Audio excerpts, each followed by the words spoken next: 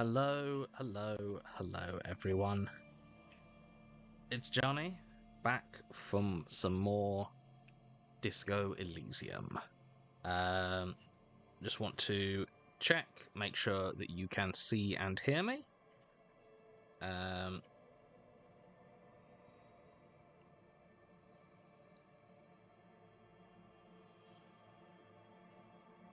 Can both see and hear. Wonderful.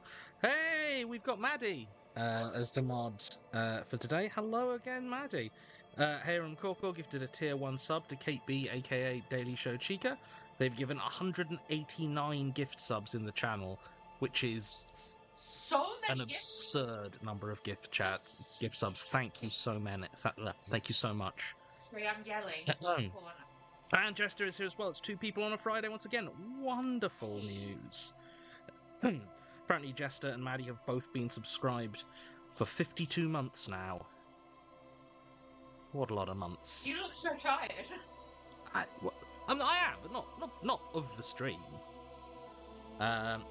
So, right. We are continuing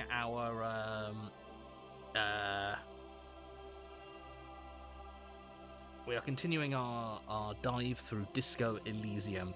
Now, as always, gonna say you do want to pay attention to the content warnings for this game more generally, and also we are in a specific section of the game where I want to give a specific content warning for sexual violence. There is none depicted, but there is a lot of talk about it, specifically about the veracity of a rape claim.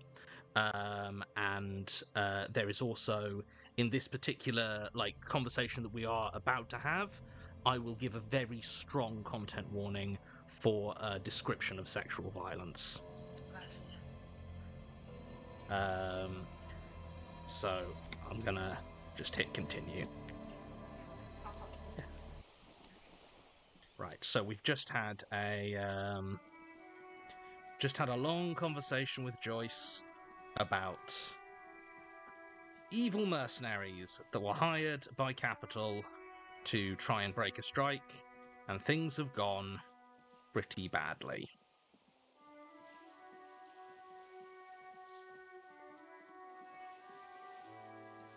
You're waiting for me to leave.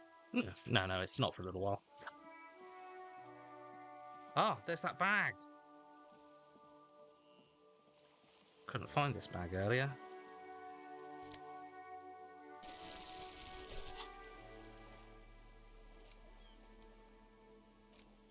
This plastic bag has a Frit logo written on it in a dynamic, forceful manner that implies great prices.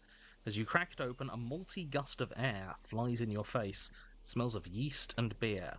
A perfect place for tear.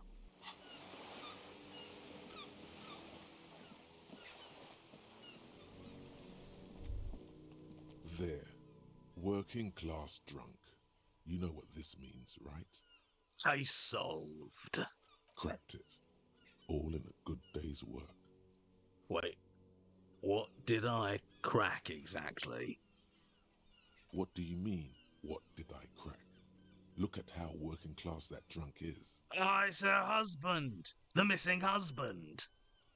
Yes, and you found him. Now go and tell the working class woman. Protect and serve, recruit. Give me champagne. I'm going in. There's no need for champagne when there's honor, recruit. Go and tell the working class woman what you found, right now. There is something down there.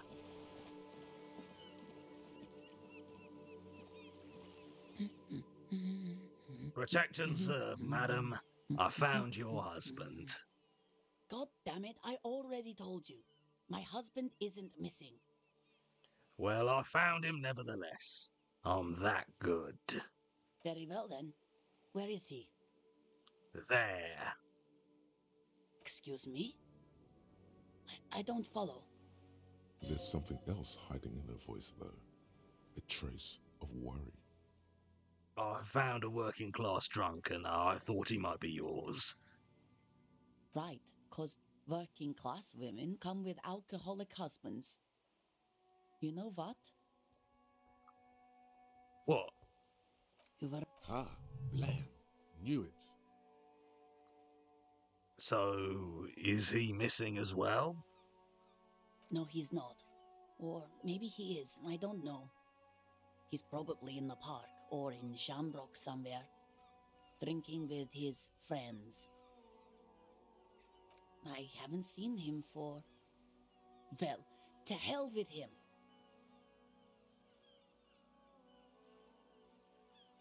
There. She's worried now. Don't worry. I'm gonna find him and bring him back home. Promise. She sighs, but you can detect a slight hint of gratitude and relief from her face. All right, go ahead. Do you have any questions? What does your husband look like? Honestly, not that different from you. Like a late-stage alcoholic, then. That's one way to put it, yes. No offense. I'd also add he's a little bit chubby. I see. What else? What else? He was wearing a dark brown leather jacket with a bright blue inner lining. The lining is hand-sewn. I made it myself. It's his cool jacket. God knows it's too cold to run around in this, but he refuses to change. Who cares about the cold when you have your cool jacket to wear? You can completely sympathize. I even tried throwing it away once, but he just dug it out of the bin. Can you believe it? Well, if that jacket is really that cool, then I can totally understand. Well, what can you do? I hope that at least that extra lining helps him keep warm at night. I wouldn't like him to catch cold. She's thinking about him out in the cold, in some park, or on the coast. And it's making her more and more worried. When did you last see him? Yesterday morning, he went to the library.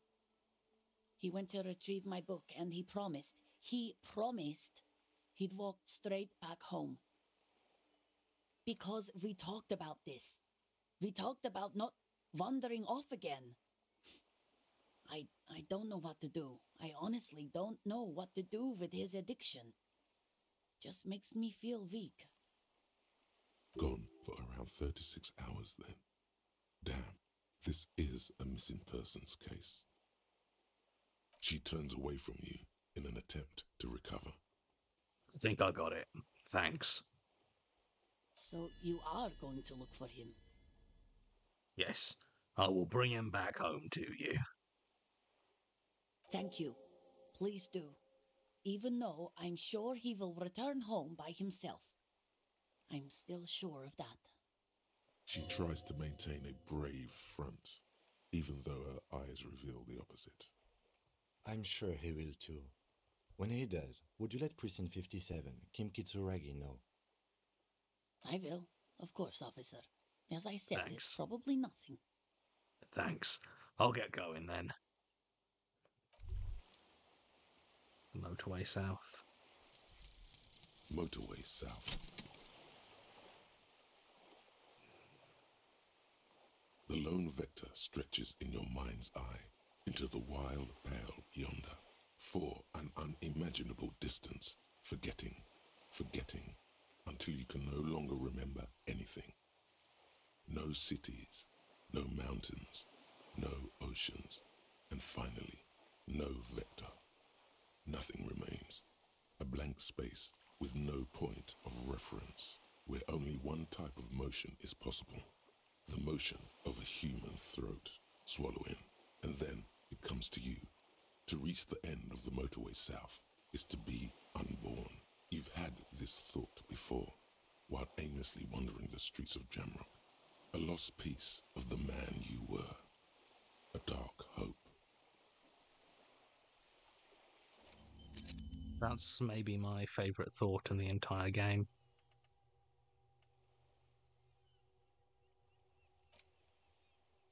Really love the motorway south.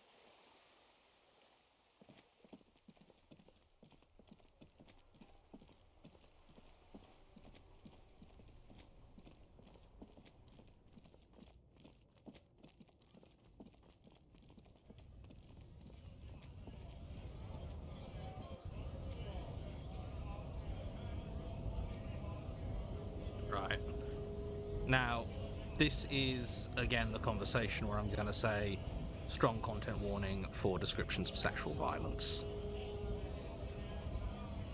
Right to work! Right to work! Shame on you! Hey, tough guy. I had more questions. Things are busy enough. You going to waste less of my time? We'll see. The hulking man oozes stark skepticism. Are you a mercenary hired by Wild Pines? Hell no. I'm just an honest scab. I won't have talk like that around here. You understand? His neck muscles tense up. The veins on his neck bulge.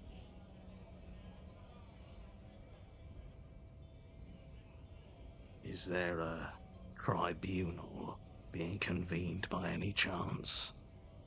Fucking bug. You hear a tiny rattle, a small radio, cracking somewhere. An earpiece. How about you fuck off now, huh? Okay, of course. There could be weapons aiming at us right now, somewhere above, in the buildings. The other merc.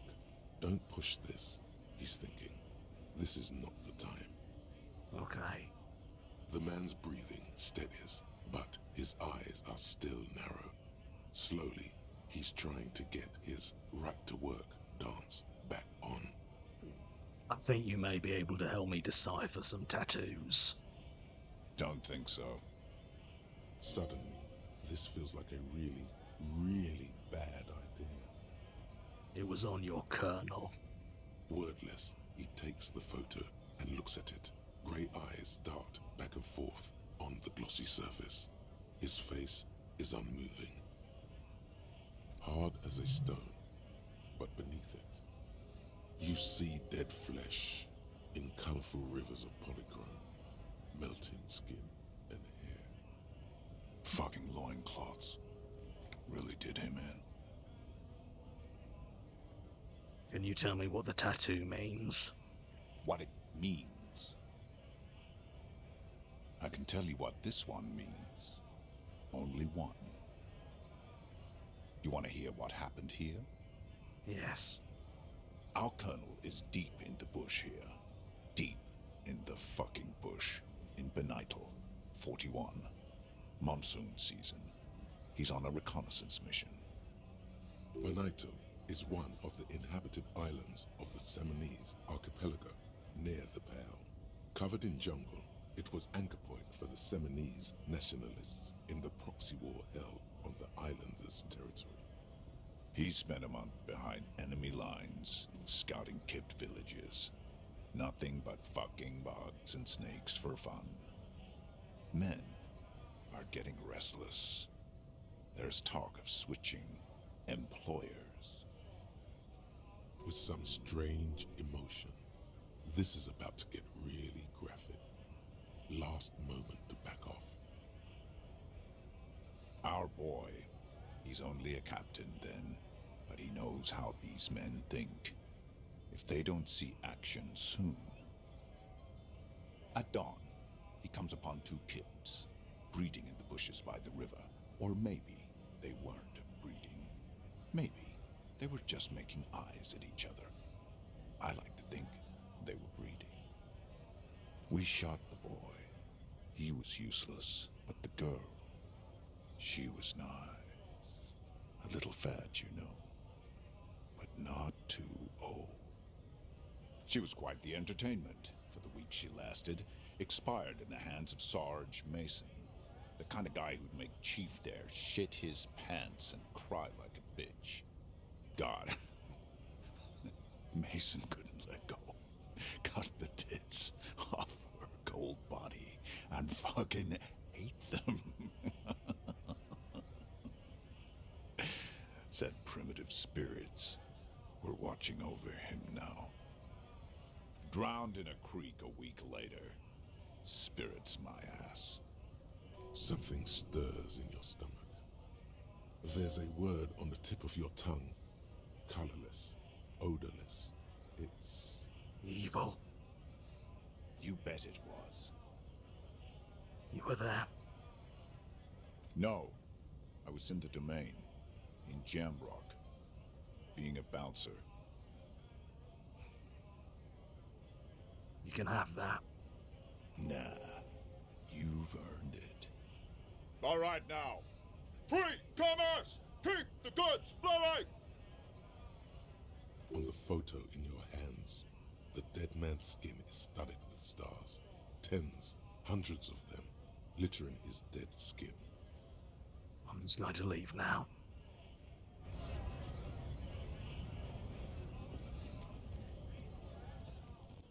That is easily the most horrifyingly graphic bit of the whole game.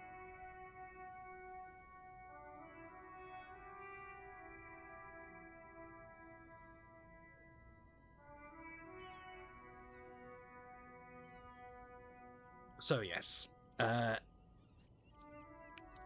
anyone who's tapped out or muted for the chat, you can let anyone who tapped out or muted based on the content warnings know that it's like they can dial back in. There is sort of discussion of sexual violence and that sort of thing throughout a lot of this stream and probably the next stream, but it never gets nearly that graphic again.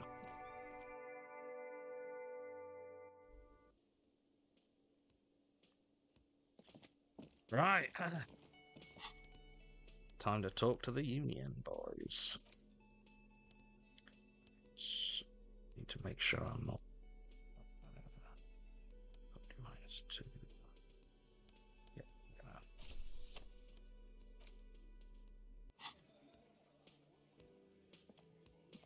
Let me handle this. Detective disorientated.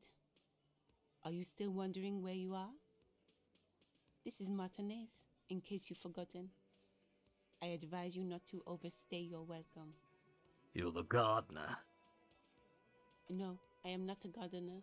I'm a legal counselor for the Dock Workers Union. So let's get to it. You're looking for Titus Hardy? You think he has information that will help you? Maybe he does. That's Titus. Talk to him, but know this. I'll be keeping an eye on you. No strong arming, nothing official. The District of Martinez does not recognize your authority to make arrests.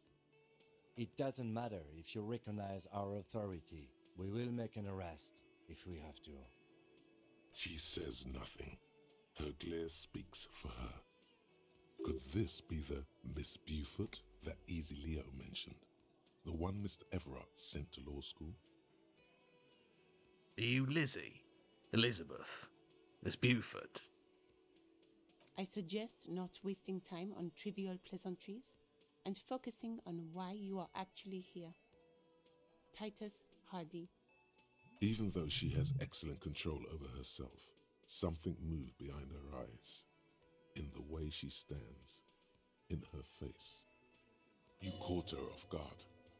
Push her some more. Easy Leo told me about you. He likes to talk a lot. You are not here to chat up the legal counsel.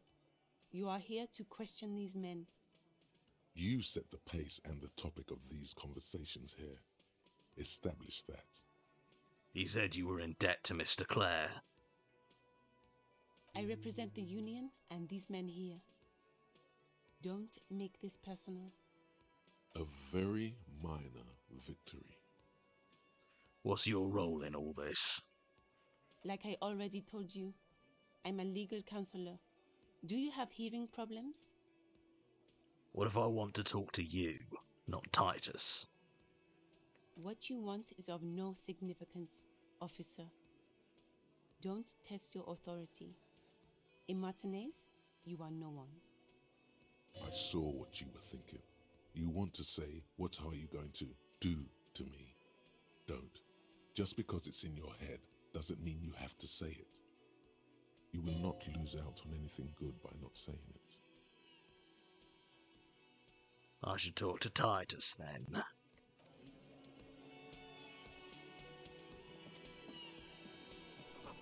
It's a bowl There's spit in it, reeking of tobacco. Photos of men in overalls, toting guns and Union placards.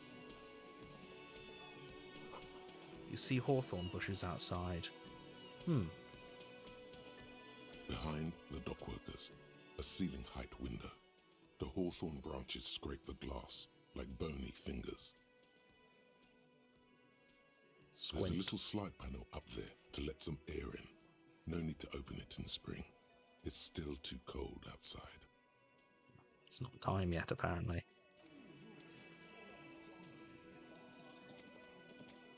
This is where you say your bit.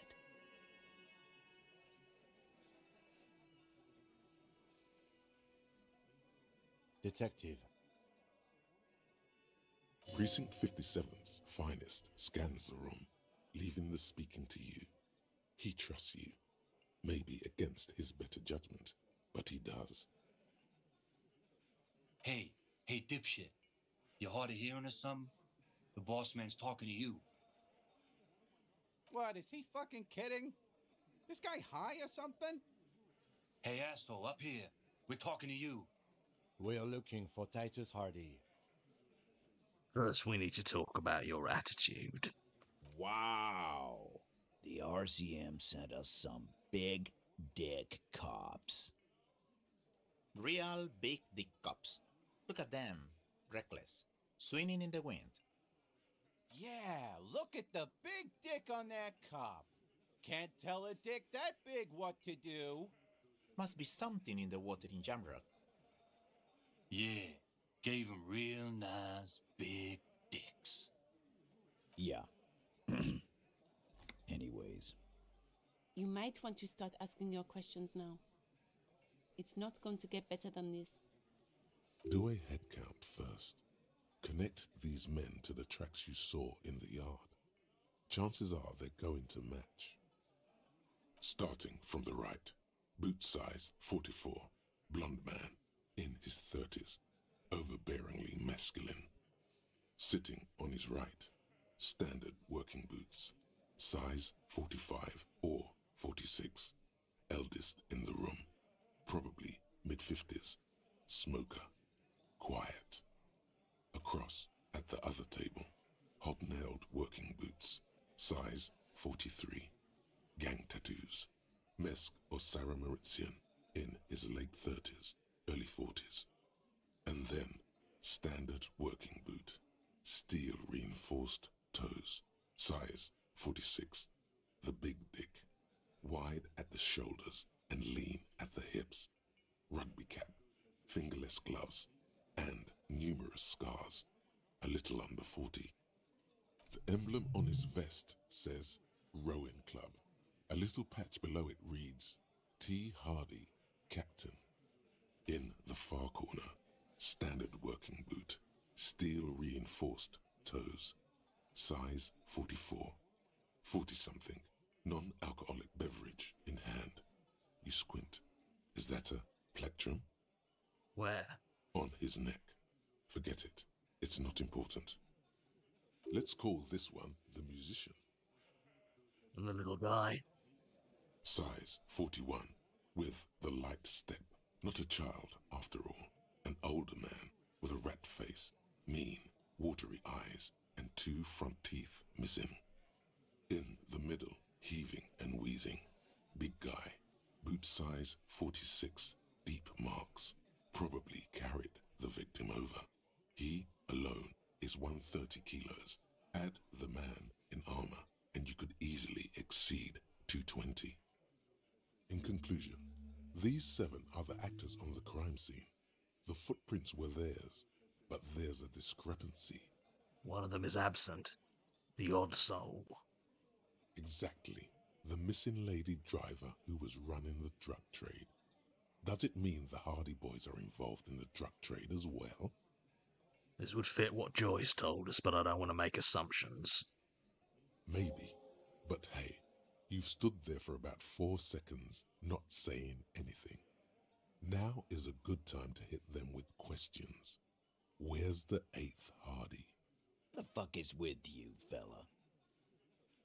I found 8 set of footprints, but there's only 7 of you. Where's the 8th Hardy boy? What are you talking about, madman? There's no 8th Hardy boy. There's 7 of us and we're all here. Or what? You want to be the 8th Hardy boy? We ain't hiring. Actually, boss, we've been talking and we think she could maybe... She? So there's an 8th Hardy and it's a Hardy girl? Who might it be? Elizabeth? The gardener? Shut the fuck up, Glenn! I do the talking here. Now what the fuck do you want, cop? So let me get this straight. There is an 8th Hardy boy. It's a she, and you don't like us talking about her? That's right. We're not talking about this. This is a private Hardy Boys matter. Nothing to do with your shit. End. You're not cops here. Don't go digging around if you don't want a bullet in the back of your head. I'm watching you. Good. We are all watching each other. Officer, your question. There's no point in pushing it further, he thinks. This is already a victory. We'll learn more about this 8th Hardy sooner or later. The man hanged in the backyard. Did you do it? So, you're not just here to swing your big dick. You're here for the pretty boy. A real looker, that one. Stinks like shit, too. They love him, boss. Spend all day digging around in there. Can't get enough of that pretty boy smell. Funny. But my partner and I have a serious matter to discuss with you. Why is there a container belt around the dead man's neck? Container belt? Like we use in the harbor? Yes. Why?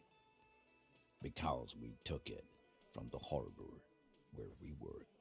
Then we went out back and used it to hang him.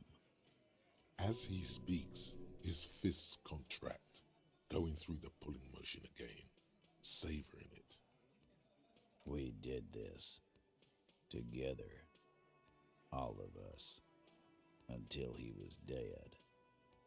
That's why there's a container belt around his neck. Uh-huh. So you just confessed to murder. Goddamn right. No. These 7 honest men have equally come forth. They told you what happened so that you don't waste any more of your time. You murdered him just like that. No remorse. How many people have you sent to the Shays? Ever felt remorse for them? Chaise électrique is the method of capital punishment in Revachol under the Coalition. During the suzerain's reign, it used to be the firing squad. Or send them to Reunion to rot. For 20 years. For life.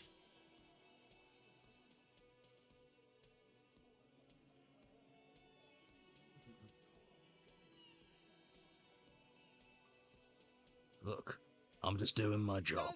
Doesn't remember them. He just forgets. Are you hearing this, Titus? Ain't no use keeping a stiff catalog in your head. That's for sure. Who called the shots that night?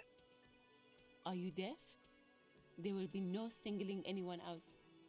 You can't arrest a Hardy boy without arresting all Hardy boys. Do you think you could do that? Do you think you could arrest them all? No, but seriously, who calls the shots around here? That's for the shit. courts in Le Jardin to decide, not for the officer making an arrest. Which we all. What you can do right now is go back to your station misclicking and today? write a report. No. We'll stay here and discuss what happened that night. When did this hanging incident occur? You don't have to keep answering his questions. I know, Lizzie. Relax. We killed him last Sunday night. Seemed like a good way to end the week. How long have you known the victim? Known him? We don't associate with scum like that, asshole. Yeah! Who do you think we are? Quiet. He came around about 3 weeks ago when that Pines cow first sailed into town. Happy? By the Pines cow, you mean Joyce Messier, the representative for White Pines? The same company you are striking against? No. I mean the Pines cow. The stupid-ass cow they sent in to fuck us over. But you know what? Why don't you ask her about the pretty boy? I'm sure she has interesting things to say when you ask her hard enough. That's enough insinuation for today, Titus. Officer, your interview is drawing to an end. Don't waste your last questions. Why did you kill him? Why? 'Cause he was worthless mercenary scum. And he stepped out of line in my town. So he was a mercenary, that's it? And he stepped out of line. What kind of mercenary? The kind that shows up when you start a strike. The experienced kind, too. Had Cohoy and Semenine written all over him. Ex-Oranese Special Forces. A live grenade, right here in our bar. This one has a special gripe with him coming here. I can't prove it, but I know he was sent by the Wild Pines. They hire merc shit like that. Story of every strike from here to Samara. Right. But what did he actually do wrong? Wrong? He harassed women, raped one, harassed workers, threatened to kill some as a warning. There's slight unease in him suddenly. He regrets mentioning the rape. To kill us all, if we don't open the gates, if we don't let the scabs in, if we don't bend over. That was before he started coming here. Yeah, he said it was his favorite joint now. Started coming here every night. Drinking, grabbing girls. Grabbed one of ours mid-karaoke, right there on the stage. He grabbed someone? Yeah, this girl's on the mic. A beautiful girl, young. Gets into the second verse of Lover Lake. The fucker grabs her legs, starts screaming. Show me your cunt! Why don't you show me your cunt? Then, he gets knocked on the head with a wine bottle. Doesn't even fall down. Was this the same girl who was sexually assaulted? Raped, you said? Aren't you fucking listening? My man is talking to you. He took care of it. They got the girl out before anything else could happen. Yeah, me and Eugene got her out. Aren't you fucking listening? Right, but who did he rape then? This is a very serious allegation. No, you're not getting the name. That's a Martinez matter, and I'm not discussing it with you clowns. How did you kill him? We hanged him up by his neck until he got real still. Wasn't that obvious, copper? Didn't they teach you anything at the cop school, idiot? You're pretty sure you've had at least 2 years of cop school and many more of active service. The autopsy showed there were no ligature marks. His hands were not tied. Can you explain that? Look, I'm not gonna play 20 questions with you, capo. I'll say it again. We killed him. Yeah, I knocked him out.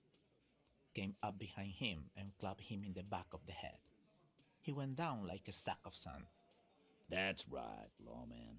And then we hanged the fuck. Mr. Tats, what did you use to knock the victim out? My fucking elbow, copper. Samaran boxing style. Samaran boxing, or Sambo, is an eloquently violent set of one-on-one fighting moves, originating from the Samaran Isola. Sambo style implies stealth, cleverness, and cool. Where did all this action take place? Right fucking here. Eugene already told you that the fuck had started coming to our bar. Yeah, man, weren't you listening? I've got a lot of skill points. I might pop one into composure.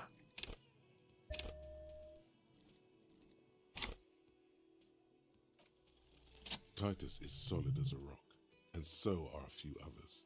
But who's cracking under the pressure?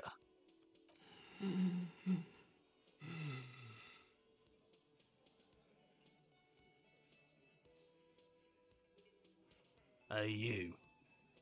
You having trouble breathing over there? No. Of course he's having trouble breathing. Just look at how fucking fat he is. Fuck off, Shanky. Angus is a powerful guy. All muscle. keep your eye on this powerful guy. Sooner or later, he's going to break like a piece of twig. Right. I had other questions about the lynching. Like what, Copper? How does the bullet in his head factor into all this? Huh? There was a bullet in the dead man's brain. Why was it there if you hanged him? How the fuck do I know?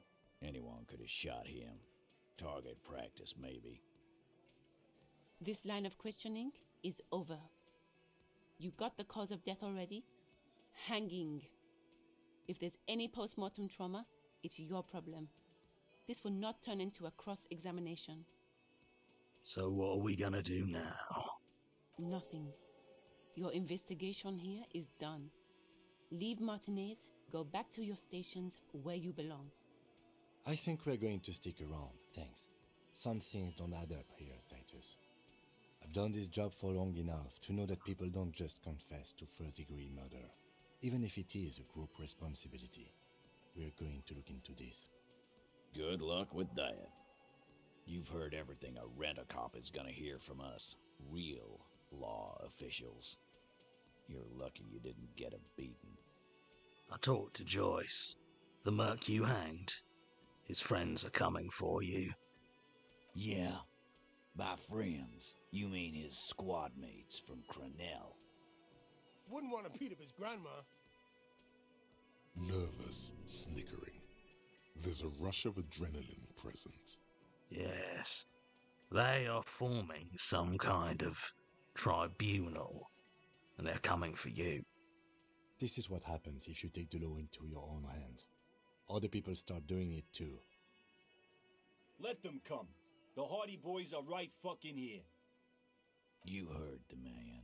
Right here. We're armed. We got the whole district behind us. And Glenn. Glenn is fucking crazy. Yeah, a well-oiled murder machine. The mercenaries are armed with automatic weapons. We got weapons of our own. We got Ister 50s, Zeelagers. Glenn's got a knock cannon at home. Will they pierce ceramic armor? I guess we're gonna see, aren't we? See what? That they don't? Yeah, like you've been up against ceramic armor. You haven't even seen the whole suit, right? I've seen the whole fucking thing, and it didn't make him immortal. This Krenl is bad news. You know that, right? So are the local gangs. The fucking Barmy Army and the Madre scum. You've been out there. Seen any around? Yeah. Where are they now, huh? Sent back to Madre in an airtight cargo crate. These people are trained military professionals with decades of combat experience. They are not a gang or a barmy army. No, they're not. They're uncoordinated and drunk. We know more about them than you think. Joyce said they've gone rogue. Nobody is controlling them. Big fucking surprise. They hire psycho scum, arm them to the teeth, and let them loose in the city. What do you think is gonna happen? Do you know that a single Sarais giant hornet can kill 40 bees in a minute? The fuck is that supposed to mean? You're the bees. They're the hornet. We're not bees. We're men. We're socialists. Easy, E. He's trying to phase you. What are you trying to do? Scare my men. Okay. What do you mean, okay? I mean, okay. They're going to wipe you the fuck out, Titus. No, they won't. Get out of here with your negative energy. He really doesn't like you ruffling their feathers like that on what might be the eve of battle. All he means is that the situation is serious. No wonder you cops get shot to shit every day. Can't go to war with an attitude like that. Oh, guess what? I've connected you to the local drug trade. Like hell you have. There is no local drug trade. This place is as clean as a rifle. Go back to Jamrock and ask the local junkies how clean your streets are in Precinct 41 Kilos. We'll do that. In the meantime, did you know that there's an abandoned lorry at the intersection that was used to move raw ingredients for drugs from Terminal B to Jamrock? The person driving it was present at the hanging. It was one of you. We've connected the footprints. Detective, do you want to deliver the coup de grâce? No. Do the honor. You've earned it. Thank you. You're right, Titus. There is no local drug trade because it's all controlled by you. You're the drug trade. That's a mighty interesting theory. I guess that's what you would need to do, theoretically. A big, strong, state-run monopoly would outcompete the runts on the street. Yeah, man. Theoretically, that's what you would do. To get rid of the gangs, the dealers, even some of the junkies. You would need good, trustworthy people to take their place, of course. Hardy men to run such a monopoly. For the good of the community, of course. Yeah. Keep telling yourself that. I know for a fact there's still plenty of drugs out there. No, there aren't. Some little shit and his dad are doing speed. Who fucking who? The stuff's probably from Jamrock. Whatever you've seen is peanuts. Look at the big picture, man.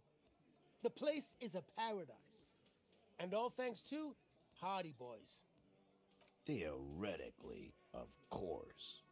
We're just talking politics here. My answer to your drug accusation is, how dare you? Go fuck yourself. Not quite yet, Mr. Hardy.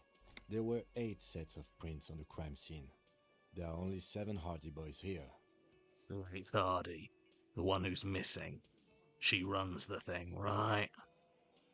My answer is, fuck off. Mind your own business. There is no 8th Hardy. I run this goddamn scene.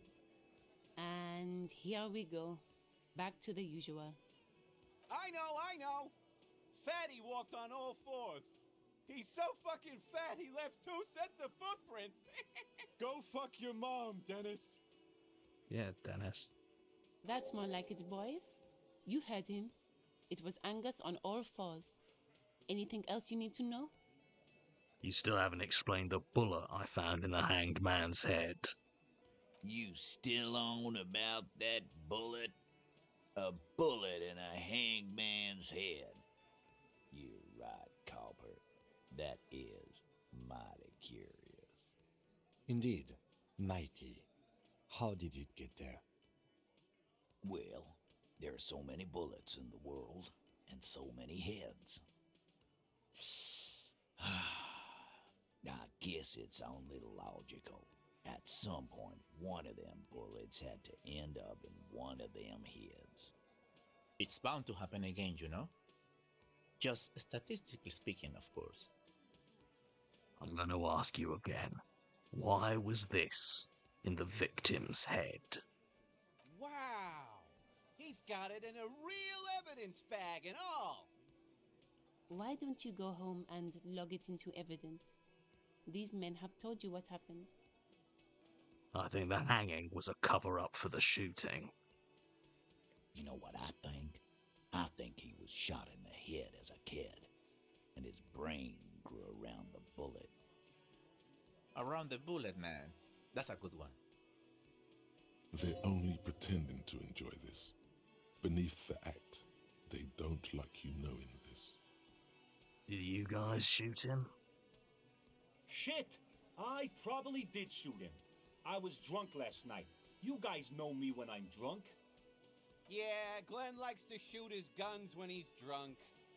Better hope he stays sober. No, he meant before he was hanged. Did you shoot him before you hanged him? Before? After? During? This is getting ridiculous. They told you what happened.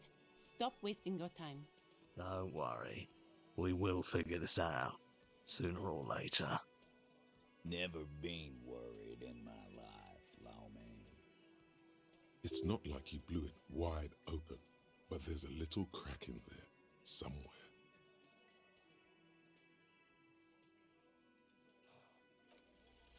As you look around this room full of sweaty men, swearing, drinking, spitting out tobacco, does this look familiar? Where have I seen this before?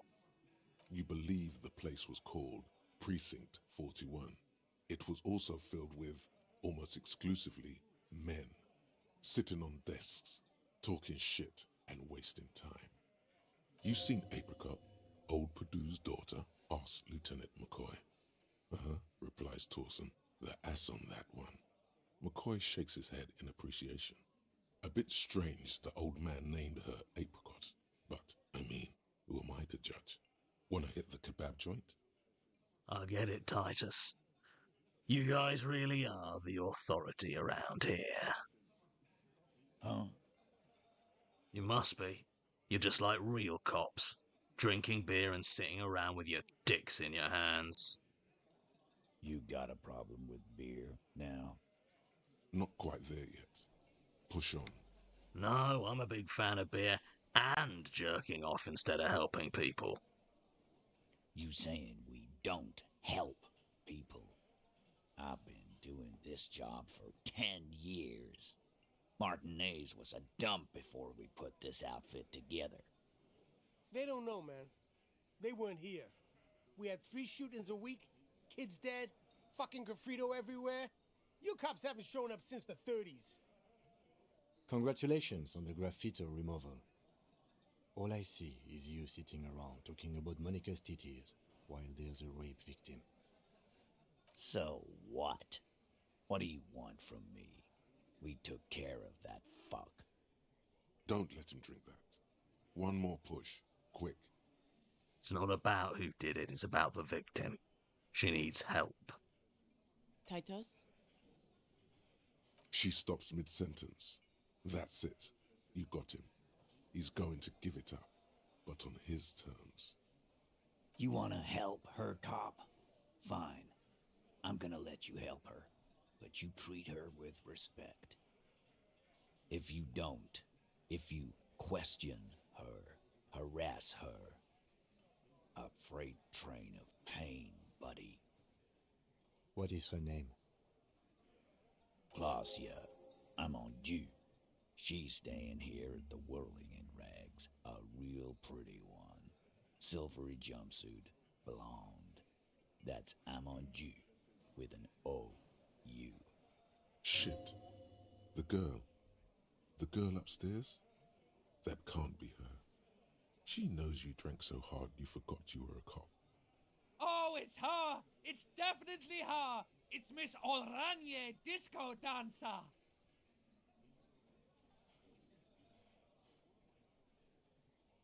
Well, c'est à mon Dieu. Ooh. You inexplicably add cool after the victim's name, but no one notices. Your spine is too damn straight.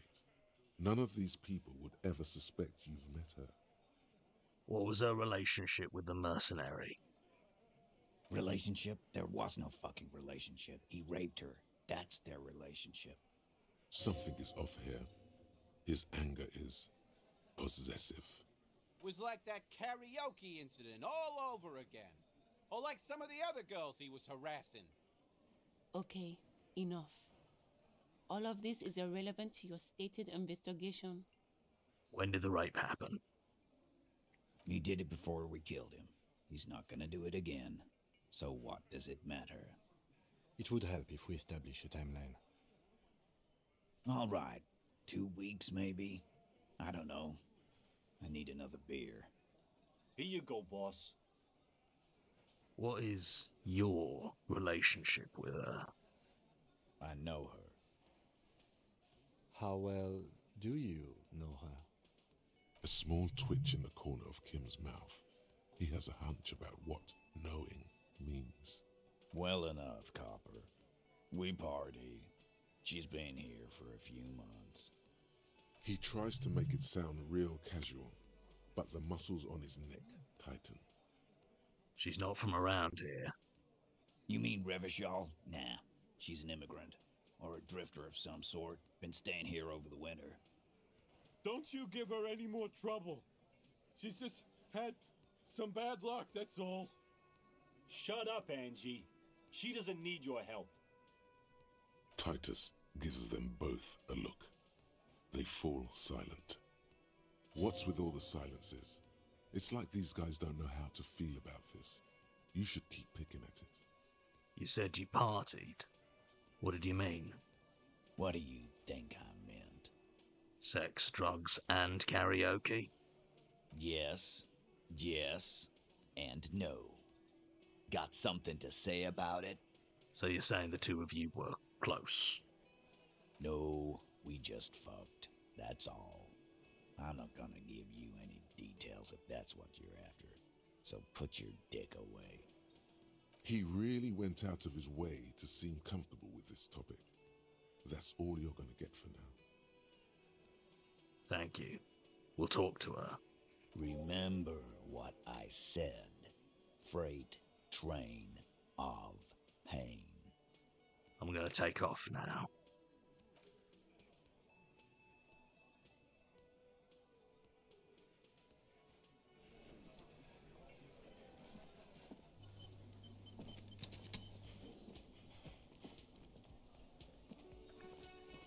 So that was a big, long conversation. So I'm gonna take a break, read a few Ko-fis. May the Force be with you. Subscribed at Tier 1. They've subscribed for 51 months. May the Force be with you. Hello all. Finally had time to join a live instead of VOD. Hey, grand. Apra Pirate subscribed at Tier 1. They've subscribed for 2 months. Thank you. Kofi from Red Dead Zombie. Okay, possible Siltverse spoilers. So mute for like 20 seconds if you don't want that. Johnny, I heard you act out being stabbed, punched, beaten up, burnt, ribs removed, eaten by ghosts. I assume you enjoy playing poor doomed sods, but your acting in the Siltverses was another level. Phenomenal. Please don't. Absolutely gut-wrenching. Well done. Oh, thank you. I mean, I do quite enjoy it, but it's one of those things that, like, I mean, I do the parts people write for me, and if people happen to write people horribly suffering, then I'm gonna do some horrible suffering. That's how it goes. And a Kofi from May the Force be with Youps. Good news! It took a year, but I'm finally doing great career-wise. I'm doing props design work at one theatre in my city and just got a full-time in-house position in another that makes time and a half over 40 hours. Sharing the good vibes. Oh, sorry. That is great news. Congratulations. Props design work sounds really fucking cool, and sorry it took you a while to get there, but I'm glad that you've arrived. So, yes. And if anyone else is enjoying me plunging through Disco Elysium, please do drop a Ko-fi to kofi.com/Johnny and Sasha. Right. The door is closed. Who is it? This is the police. Can we come in? Come on up. The door is open. I'm drying my hair. Sounds like it's coming from upstairs somewhere. You could snoop around before going up.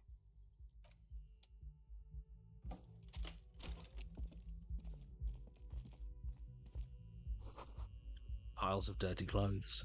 A woman's. Hotel bill calculations. Looks like she's had an extended stay. This room has sand all over it. Reminds you of your own. Just realised I've got a lot of skill points. I might open up another slot in the thought cabinet.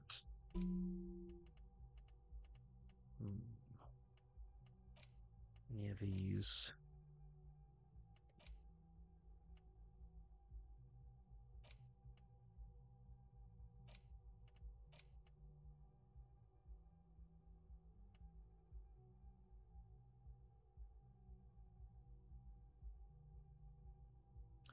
Whatever happened to Guillaume de Million, who, with his amber mane and sparkling teeth, beguiled the tattered remains of the nation?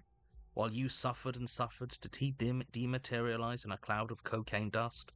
Or did he simply stand in the corner and melt into the slendering new lines of some starlit bois de nuit 20 years ago? Spare a thought for his great ass, too. Or wait, maybe he became a police officer in Revachol West.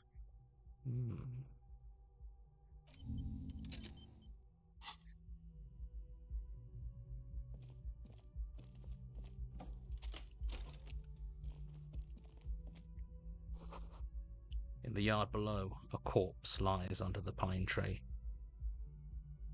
This medicine cabinet is full of wares.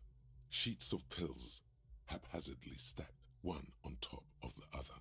There's also a toothbrush somewhere in there. Look at the toothbrush. It's been used quite a lot. But not for scrubbing blood off towels, or anything else interesting, it seems. Look at the medications. Pharmaceuticals line the shelves, sheet upon sheet of pill bottle next to pill bottle. Acetylic acid, APAP, eye drops, blood thinners. There's quite a collection in here. Anything of note? Pill bottles rattle like bones as you search the cabinet. Paracetamol, histoperidol, something in a foreign language you can't read. Behind them, an unusually shaped nasal spray. Its label reads, Nacra. Nacra, this is used to treat opioid overdoses. Always handy to have around. Nacra, opioid antagonist. Interesting. That's used for diamorphine overdoses. Among some foreign, probably Messinian or Gottwaldian, marked red blister packs you find. What do you find? This is going to take a little know-how. Is there something more interesting here? A bright orange bottle with Preptide stamped on it, in sunny, happy letters. Jackpot, baby. That's the stuff you're looking for. Your palms begin to sweat just holding that little plastic container. What's so exciting about this little orange bottle? It's speed, man. Just what you were looking for. They call it dextroamphetamine and talk about psychological disorders. But what we're seeing here is some scientifically advanced trucker speed. Lieutenant, I also see a brand called Preptide. Preptide, a euphemism for pharmaceutical amphetamine. Prescription speed. The fuck are you waiting for? Let's get super fucking preppy. Close the cabinet.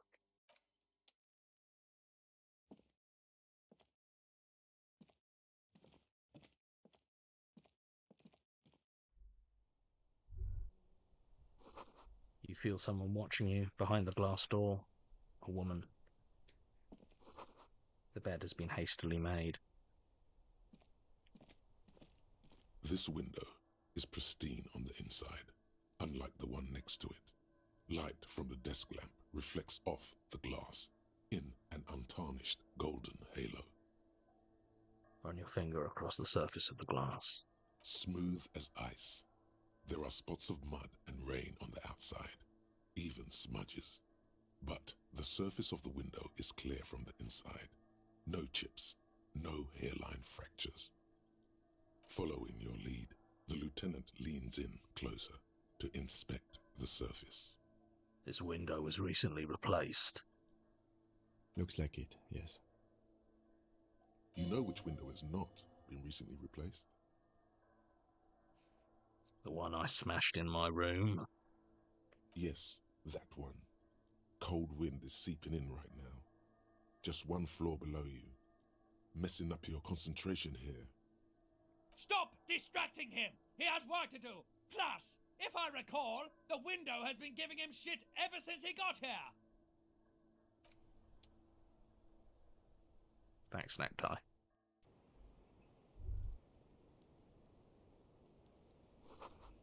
The smell of cigarette smoke in the air. Astra menthol.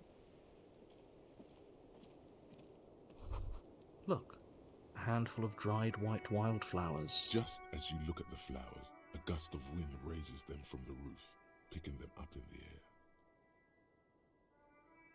With your hand, fast. You catch a single white flower between your fingers. The rest fly off into the wind. It's a Maybell. The young woman looks at the Maybell in your hand, just a glance, then takes a drag of her cigarette. The lieutenant gives you an acknowledging little nod.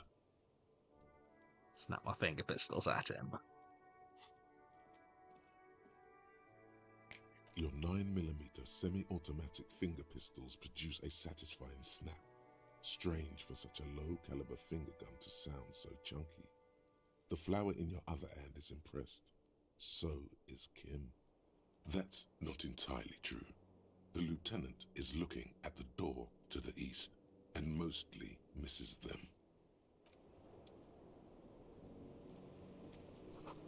Cold coffee and an ashtray that looks like a hedgehog.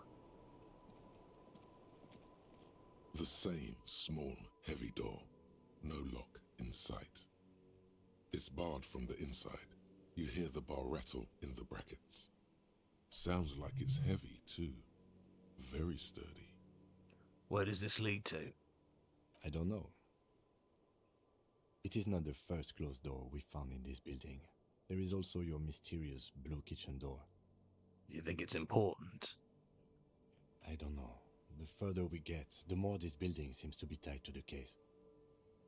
The vigilantes, the cadaver, and a number of people connected to the case are in or around this building. This door is part of it. It's not unimportant.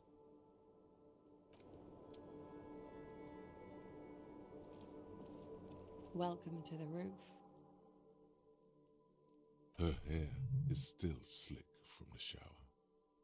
Below her silvery jumpsuit, an athletic young body, built long and lean. I'm sorry for the mess down there. The cleaning lady hasn't come by in days. I'm beginning to wonder if she ever will. Nice view you've got here. Nice? I don't know about that, officer. Where the ripe corpse of a man still lies on the ground, spotted with green and purple. She tries to look indifferent, but still has to take a drag of her cigarette so as not to flinch. That must be her tell, the cigarette. It hurts her to look directly at the corpse, so she reverts her gaze to you. You mentioned a cleaning lady. I think I need one. Oh yes, legends of room number 1 have made their way around the building. They say a portal to hell has opened in there. There are vortices of dark energy present, but not to hell. To another place. A third place. Much different from our world. A third place? Interesting. That's probably why the cleaning lady quit. I am Kim Kitsuragi. I am a detective from Precinct 57. I see you've already met my colleague. Have I ever? This is the biggest fan of ostentatious orchestrations I have seen in my life. And I have seen a few. Oh yeah, life gets hard, but we go on. The chorus of the 35 single, megaphoning the entire human race, instills you with the fuck it all swagger that prompts one to plow into grannies on your morning stroll. How long do you think? Until the hard wears us down? Oh, I've got a couple of good years left on my warranty. Miss, we are investigating the murder of the man who was hanged. The people responsible have asked us to talk to you. Huh. I see. Be careful. Ask something else first. When you go there, use words like, I hear you have been through something difficult.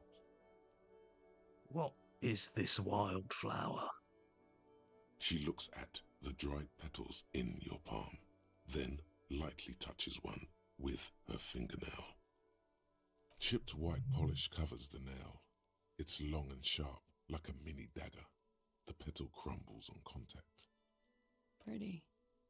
Looks like a dried maybell. Is that the one you caught? Sambo style? Why was it there? Why was there a flower on the roof? I don't know, officer. Because of the wind? What's your name, miss, for the record? Clausier Amondou. And where are you from? Vredefort, Republic of Oranje. How old are you? I'm 28. How do you do? What do you do, miss? What is your specialization? Something stupid. Want to hear what's stupid? Somewhere in a one-room apartment on Boogie Street, a young man shows Patrol Officer Tilbrook his genital warts, asking if they're cancer. His partner, Emil Mullins, can't be there. He's in another apartment with another man who's showing him a dead dog under the radiator. It's dead, Mullins says. No, the man replies. I touched him. He's warm. He's warm, Mullins replies, because he's under the radiator. You're a cop? No, no. More stupid. Oranese lit. Oranese lit? Oranese literature. It's what I studied at the university. What is Oranese literature all about? Fear of failure, fear of death, how it sucks to be Oranese. All national literatures are. Only the name of the nation changes. If that's true, then Revacholian lit would fit you like a glove. Oranese lit? What do you do with it? Nothing. I do nothing with it. How do you make money, then? Money is very important. Cool. I've made more money by just being than I have with Oranese lit. Being what? Many things. A roller skating instructor, a secretary, Miss Oranje 37. It's the world's most tired smile. Of course she won a beauty pageant. She's very symmetrical. Could we take a look at your passport, please? I'm afraid you can't, officer. Why is that? Because it's buried in a sealed plastic bag at an undisclosed location on the coast, along with cash and airline tickets. Thank you for your candor. Why? They say so in your tourist brochure. Keep travel documents away from your person when west of the river. How do I know you've told us your real name? If I were to lie to you, I would come up with a more mainstream name than Clausier Mondou. It's a weird name. I'm pretty sure I have the legal right to demand your passport, miss. Look, officers, I like this place, but I don't want to be stuck wandering the city like a ghost after being robbed of my travel documents. I don't want to become an indentured servant in a brothel on Boogie Street, and I don't want my relatives to pay the ransom. Okay, then. Okie dokie. If any of this made her nervous, it certainly doesn't show in her expression or her movements. Thank you. That's it. For the record. The record. So official. Nice room you've got here. Yeah, it's pretty deluxe. Where does that door lead to? I have no idea, officer. That window is new. It is. The lieutenant makes a note in his notebook. He finds the answer unsatisfying. Hate to say it, but you've got sad all over the place. Yeah. I've contaminated it pretty bad. Is that why you're out here? The contamination spreads from room to room. First, I escaped upstairs. The sad got that too. Then I found the handle for the summer door. What exactly is the nature of this contamination? For me, it's a mix of me with a lack of cleaning services. How about you? Talk around the establishment is, you have an industrial sad spill in there. Somewhere below, military-grade SAD is dripping off the walls. You should say the first thing. It's honest. It will lead to introspection. Something is bad. In my head. In the past. That's where it always comes from, isn't it? From the head and from the past. It's a feeling. White and filled with doom. Gaseous, invisible, deadly. It's everywhere. Sounds like an advanced form of what I've got. With a bit of old love sprinkled on top. Doesn't feel like love at all. Are you sure? Love is terror.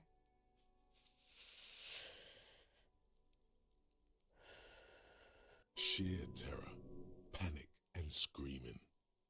What are you doing here? The whirling in rags. I'm wintering. How long have you been staying here? About 4 months. I came in November. Why here? Here in the Whirling, here in Martinez, or here in Revachol? Here in Martinez. I heard this is where the washed-up disco has-beens go. You came to the right place. She looks at you and nods. I have other questions for you. Okay. Watching herself reflected in the bedroom window, tall and sparkling and draped in smoke. They tell me you've been through something difficult. Something difficult? I've been through at least half a dozen difficult things. Which one do you mean? Were you sexually assaulted, miss? By sexually assaulted, you mean raped? Yes. It's a bit early in the morning for raped, isn't it? She sounds positively buoyant, vivacious, totally unbothered. Actually, it's already afternoon. Is it? It is afternoon. Time flies, man. So, were you? Yeah. I'm gonna go with not raped. I don't want to say that shit about him. By him, she must mean the victim. Tell them it's not my style. They'll have to, if they want to jazz up the charges, they'll have to get someone more, rapeable. Are you saying that you were asked to tell us you were assaulted? Not explicitly, but I understood what they meant. It wouldn't hurt to spice things up a bit. Some assault and battery. Sexual assault, maybe. It was clear the latter would be spicier. Titus asked you to spice things up for us. Pretty much. Warming them. What did happen between you and the victim? We partied. What kind of partying? The kind I do? With all due respect, sir, I think we partied a little harder than that. Harder than this? I didn't know it was physically possible. Oh, it is. You're still alive. What did you do when you partied? We drank, sir. A lot. For weeks, basically. We had that effect on each other. We made each other drink harder. That's why I liked him. What else? Stimulants. Speed also has that effect, making you drink harder. And then drinking harder makes you do more speed. It's quite the combination. We also had sex. Were feelings involved? A little. The drugs were good enough, and We did enough of them. How did you two meet? Downstairs, at the bar. He was on some sort of assignment. A military man, as you probably know. Had a cool, scary scar. When was this? A month ago? Something like that. It must be hard for you, seeing him there all the time. Oh yes. I have multiple viewpoints. From the roof, out of the bathroom window, in my dreams. A bitter cringe. It hurts. You look to the lieutenant. He takes a small step closer. You called us, the RCM. Yes. The call. Reporting the hanging, that was you. I made it. And I would appreciate it if you didn't tell everyone. In Martinez, they call it snitching. Reporting crimes is confidential in Ravachol, miss. The caller's voice was disguised. I didn't exactly disguise it. I just muffled the mic and nicked the landline a little. Nicked it? How? With nail clippers.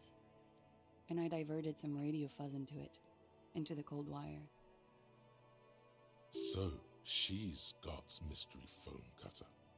And in the process, you broke the landline downstairs. Did I? Fuck. I didn't mean to. I had no idea what I was doing. Why go through all the trouble? I don't know, sir. It was stupid. I was drunk, too. I was probably afraid the Union was listening in. Locals say they have ears in the wires. Thank you for making the call, miss. It was the right thing to do. I didn't want to, sir. But if I hadn't, he'd still be hanging there. He won't be down there long, miss. We will move the body to the morgue soon. What can you tell me about him? Name, eyes, age? I'm sorry, I can't do it. Not right now. Later, maybe. I keep seeing him. Like he is now. I can't talk about his... I don't know. Hair. I know it's difficult, miss. We can return to it later. She meant she sees him in her dreams. I've also seen him in a dream. You have? Not like I do, I imagine. How do you see him? You don't want to know. I see him as me. She dips the cigarette in the lighter's flame and inhales, then looks at you with her lungs full of smoke. I can see the similarity, yes. Funny. Funny how? Nothing. I also saw him. We had a long inspection and that sort of thing sticks with you. Let's move on. What did they hang him for, if not for rape? He had something to do with the strike. One has been roiling since I got here. Rotten timing. But you probably know all about it. And his role in this strike was what? I think he was in a security detail. He was ex-military, worked for Wild Pines, and against the Union. We didn't discuss work much, if you know what I mean. But I understood it was dangerous. And they lynched him for it? She nods. Why was there a bullet in his head? Bullet? They shot him too? They stripped his clothes and they shot him? You mean after they hanged him? I'm confused, sorry. So am I. Were you aware that he had also been shot, miss? Things are starting to go a little over my head here. I thought he was hanged. I was not present when they did it. I don't know what happened. I just know what they told me. And Sylvie, the bartender. It's hard to know what to think about that answer.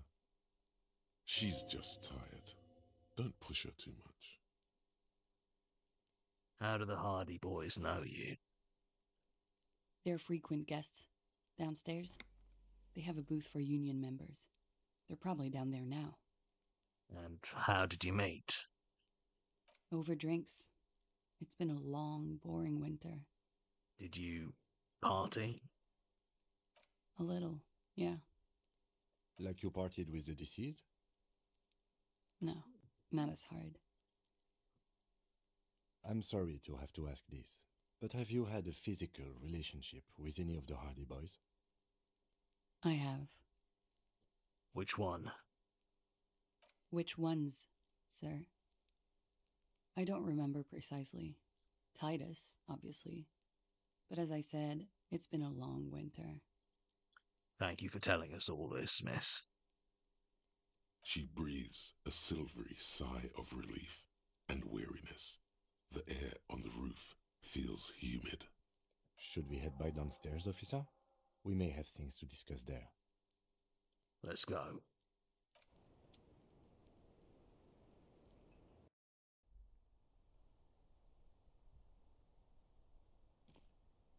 Looks like we have more to discuss with those so-called Hardy Boys. Half their reasoning just went out the window. You think this will make them cooperate? Nothing will make them respect the RCM, but it will disrupt the game they prepared for us. We just stripped off one layer of whatever it is. Her decision to not corroborate their story was definitely not part of the plan. Why did she tell us all that? What else could she have done? Lie? She saw there was no way to lie and get away with it. I'm not sure she had to lie. I wouldn't have known. If not you, then me. It was a smart move from her. Something's off here. You think so? She seemed forthcoming. Unusually so. Being forthcoming about some things is a good way to obscure other things. The best liars are always forthcoming. Anyway, we should move. I suspect our investigation will bring us back here soon enough.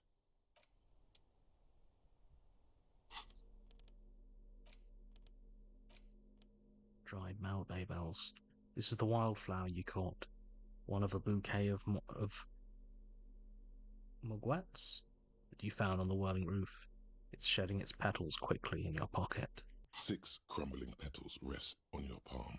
They're white, a bell-shaped crown. What is this, Kim? This is the Insulindian lily, called Maybells or Lucille's tears during the Revolution. Girls used to pin these on soldiers before sending them off to battle. This flower is a spring flower, but it's a bit early for that, isn't it? Who pinned them? Which side? The revolutionaries, so the communards and the anarchists. White's their color, but the custom started in the suzerain's army, so it held meaning for the kingsmen too. It's about girls and boys more than sides. Girls sending off boys who are going to their deaths, then also dying themselves in the ruins from dysentery and consumption. It's a symbol of the Civil War. Does this flower blossom in early spring? Yes, but not this early, not to my knowledge. It looks dried, preserved. Is it a coincidence, it being on the roof? Maybe. Maybe not. We'll see. Very well. The petals feel dry and fragile in your hand. The bullet mushroomed out on impact. It now looks more like a fanciful jacket button than something that could pierce skin, flesh, and bone. The bullet is safely sealed away in a plastic bag bearing the RCM stamp. Kim has filled out the label on the bag with the item number, case number, and date and location the bullet was found. Beside his orderly handwriting, the bullet looks especially sad, like a tiny, shriveled head of cauliflower. What do I do with you, bullet? What? I said, what do I do with you, bullet? Well, if I was the bullet, which I'm not, I would say, find the weapon that shot me. Good idea. If we find who owns it, we will have likely found who used it, possibly to kill our victim. In conclusion, the more we know about this bullet of yours, the better. The squashed bullet has some sharp edges where the jacket has split open. It feels cold.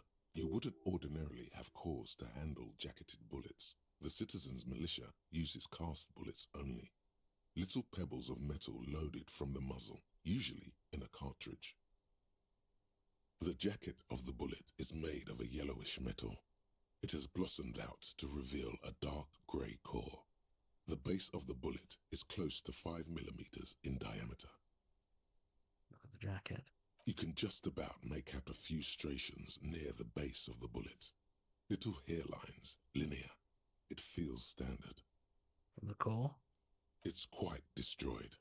Some of the fragments are still lodged in the wound. What can you say about the bullet so far? It's a jacketed bullet, close to 5 millimeters in diameter. A jacketed bullet. Okay. It would have been shot from a military-grade breech-loading rifle, not from a muzzleloader like those typically found on the streets of Martinez. Highly unusual. The people of Revachol haven't carried breech-loading weapons like this for nearly half a century. Even the RCM uses ordinary unjacketed conical bullets. This is strange. Very strange. I like this, officer. Strange means unique. Unique means incriminating. We need to find the gun that shot it. Something tells you that won't be any time soon. This'll have to be one of those epic tasks that's open for a while. Give it a shot.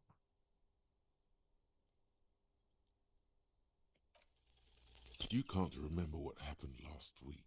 What makes you think you're going to remember arcane firearm models?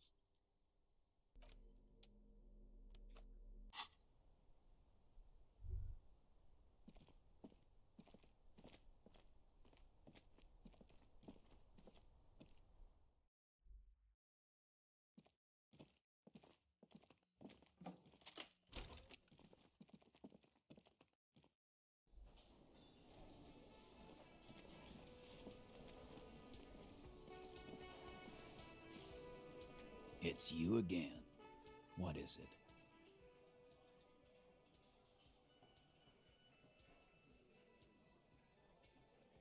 Last year says she wasn't raped.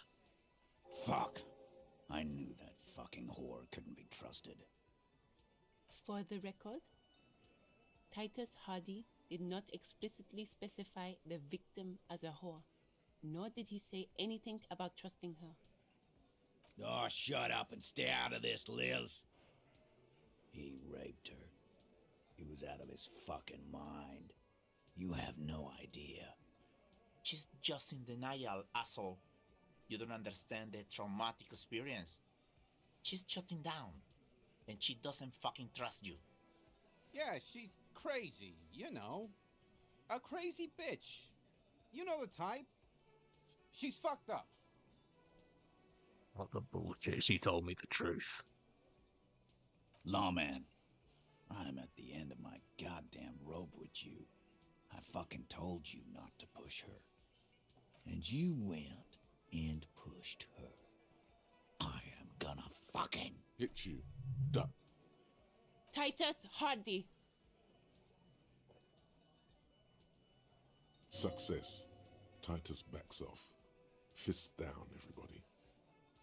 Everett personally sent me to take care of this. If this goes south, we'll all be in the shit.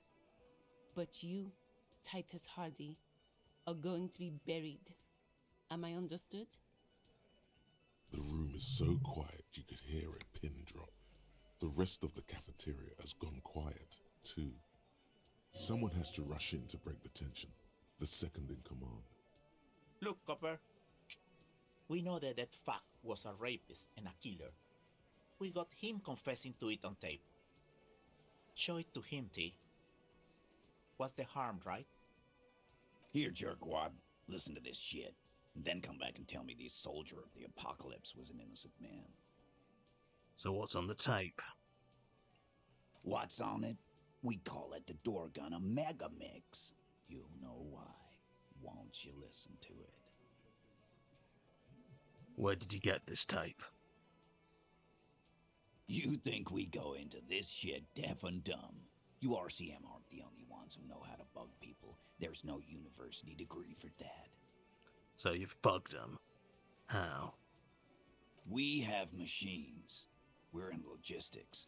How do you think a harbor works? It's advanced stuff. Understood? You've listened in on their communications. How long? Since way before their chief started taking swing lessons. Things got nice and quiet after that. Which one of you is doing this advanced radio work, then? It's not advanced. You just hold up in a coop all day, writing down what they say. It gets hot as hell in there. Don't put yourself down, Angus. It's important work. Yeah, man. You're like a radio genius or something. Those notes are some in-depth stuff. Indexes and shit. Where can I listen to this? I'm sure we can find a tape player. Where can I listen to this? Why don't you try shoving it up your ass, genius? Yeah, play it with your ass, cocksucker. I'm sure we can find a tape player. It's not a problem. Your room had one. Or maybe it's too broken. That's enough for now. I'll get back to the investigation. Don't forget your tape, lawman. Compliments of Titus Hardy. Fine. I'll listen to it. You do that. Oh, and keep it. Maybe you'll need a reminder of human ugliness someday. Gonna take off now.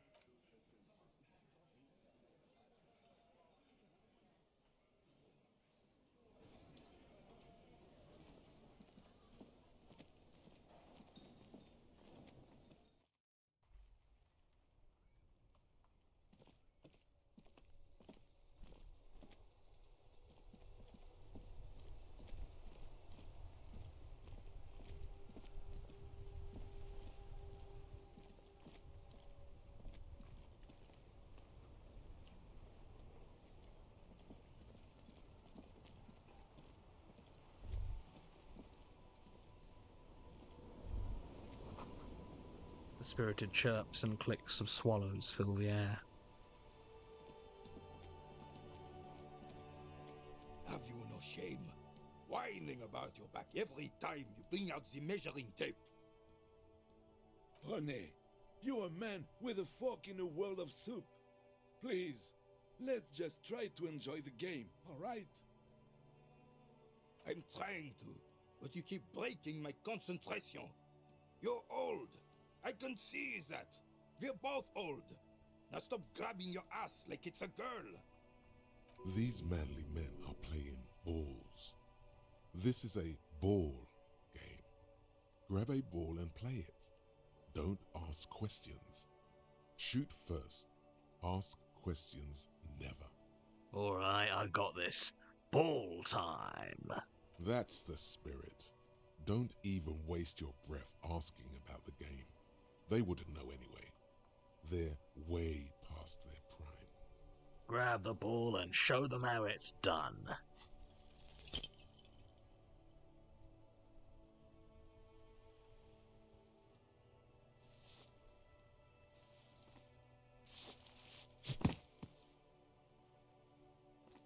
This felt wrong.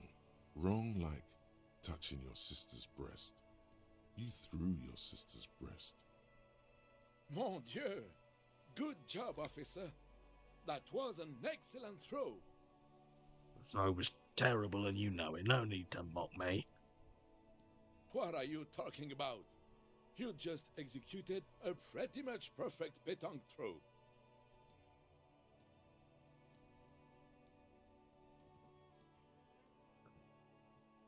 With a pinch of fear. How are you ever going to get the officer's shit off your nose, Gaston? Or even climb out of his ass? Perfect throw. Well, I still feel defeated. Your guess is as good as mine, officer. Maybe you're just one of those men who's never satisfied with anything. Regardless, what do you need from us? Yes, officer. What do we need from this gentleman? Do you know anything about the man hanged in the backyard of the Whirling in Rags? Unfortunately, I don't. Unlike most of the locals, I have no qualms about assisting law enforcement. But this affair has passed me by completely. And most of the locals? In Martinez, the union is the law. So can you really blame them? But you don't have a problem with cops. Cop is a pejorative term. I don't have a problem with policemen. On the contrary, I admire the effort to bring order to our streets. So, again, you don't know anything. If I knew, I would not be afraid to tell you. I simply don't. I'm an old man, not a coward. The daily business of the riffraff no longer concerns me. This is a man with a lot of past, but little present, and almost no future. Rene, I found your guard booth. Yes, the Debardeurs Union pays me to stand vigil during the night. Not out of any political allegiance, mind you. I'm an old man. Don't sleep more than a few hours every night anyway, and money is tight. He feels like he has to justify himself for some reason. You must have seen something on the night of the murder. Your booth looks right into the yard. Yes, it does. Unfortunately, I wasn't working that night. Been on a 2-week leave since last Monday. Hold on, why are you on leave? It's a private matter. Nothing to do with your investigation. You see, officer, René is the kind of man would rather die than admit he needs medical assistance or, God forbid, sick it.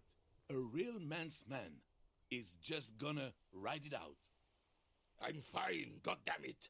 Mind your own business. It's nothing. Just got to cut back on coffee. So who was working your shift that night? No one. The boss has been unmanned since last Monday. There's no other guard. It's just me. No one has been guarding the container yard since last Monday? Yes. It's not actually an issue. I mean... Look, officers. The container yard doesn't actually need a guardsman. Never had one before René. Monsieur Claire had that booth built specially for him. It's mostly decorative. So it doesn't matter if you're there or not. The possibility of someone being in there is enough to discourage any ill-minded individuals. Evrard created this job for René because he knows the Royal Carabiniers' pension of honor and PTSD isn't something a man can live off. A decorated Kingsman collecting tear reflects bad on the whole neighborhood. His words.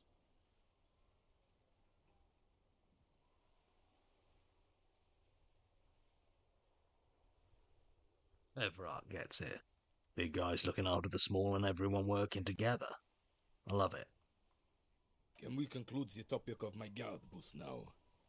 I saw a picture in there. You were in it. You looked happy. Who's the girl? She is nobody. This is none of your concern, and I refuse to discuss my private affairs with the RCM. The lady is Jeanne-Marie Beaulieu, and she sure as hell wasn't a nobody. Got it. Thanks. Yes. Like I said, I would be up anyway, so might as well keep an eye out. It keeps my senses sharp. Do Maybells mean anything to you, René? I prefer the old name, Insulindian Lily. Girls brought them to young cadets when they entered service. Wearing them on your cap was supposed to bring good luck. Hold on, is this a royalist military tradition? It used to be. But the communards were fond of them too.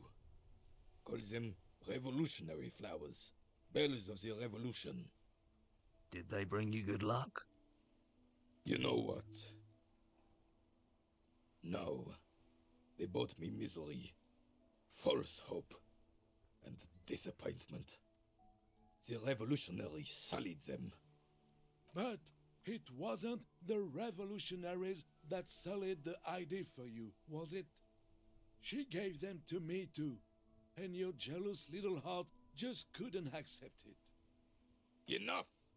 I can go over these matters in detail with you, Gaston, but not while we have company. So, officers. Maybells don't blossom yet, do they? Maybe on some remote parts of the city they do. But I think you'll have to wait for at least a month. You seem to be playing in a crater. Yes. The terrain here provides an interesting variety to a familiar game. Does it have anything to do with all the bullet holes I've been seeing around? Yes.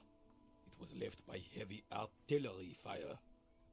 Okay, it's a crater left by artillery fire. But why? Why what? Why was heavy artillery used? Because that's what happens when communards hijack your country, execute your supreme leadership, and turn your capital into a slaughterhouse. You use heavy ordnance to clean up your home. Did you use artillery fire against them? Sadly, no. It was the foreigners who brought them to their knees. We fought valiantly. Too valiantly.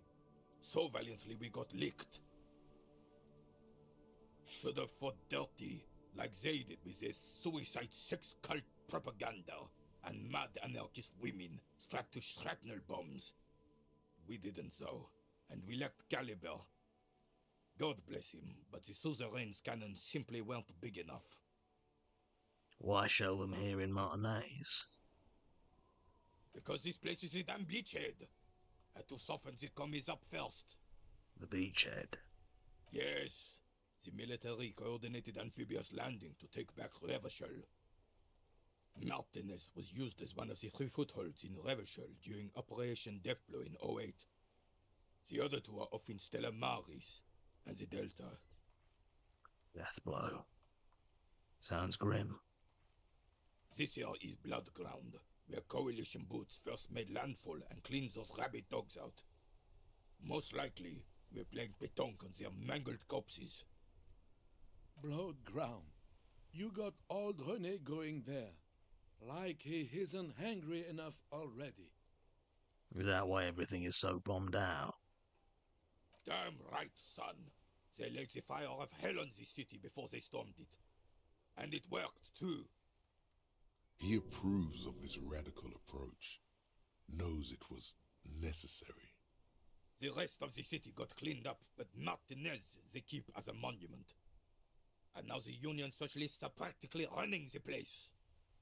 Well, it's your own damn fault. You, we, the coalition, Revachol, whoever you want to blame, never finished the job.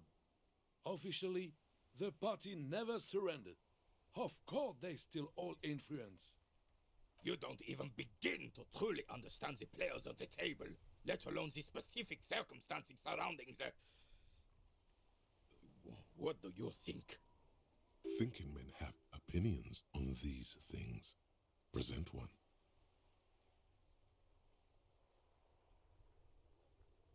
Nothing. I don't think. I just do. I'm just so damn sorry it had to be the coalition. After 8 years of fighting those hyenas, boiling cats for food and drinking piss in the mountains, I would have preferred if the Right Honorable King Guillaume returned through Revachol, or even if that damn clan Frissel had risen from the grave and led us. Sadly, that was not the case. This royal failure weighs heavily on him. Instead, all that is just, holy, and beautiful in the world was wiped away, and now it's neon signs with toothpaste ads everywhere. Foreign influence peddling garbage and stupid music on the radio. This is just what the commies wanted. This was their plan all along. This is what they wanted to replace the role of the suzerain with. You mentioned Guillaume. A true king in both blood and mind led Revachol before Frissel. He would have been better, but the damn commies drove him into exile. Who was this Frissel? Damn Frissel. He was the king we couldn't protect. The Carabineers failed him, and the crown. He died in the hands of the Hyperlay, in a very public execution. He slouches as he says that. It makes him smaller, admitting they left the king to the mob. What exactly is a suzerain? The suzerain is the king. Has everyone forgotten already? They forgotten already. Soon, they will forget everything. Him too. Then he chooses anger over melancholy. It's no use talking to you. You were still in Daddy's borders when it happened. When we took our last stand against the Filth and rode the cavalry straight into gunfire. I saw the statue of Philippe III near the roundabout. Ah, yes! King Philip III on his steed. A reminder of what Revachol once was. Oh, absolutely. At the mercy of a cocaine-snorting tyrant who emptied the treasury so he could sleep on a bed of gold. A superpower, feared and respected. A testament to what this country can be under the leadership of a true king. Someone who knows how to rule. How should a true king rule? Decisively, without fear of offending the sensibilities of the frail and weak-minded among his subjects. This is something the insurgents never understood. Seems to me a leader should take care of his people before himself. A nation is only as strong as its leader. That's why it was such madness to try to...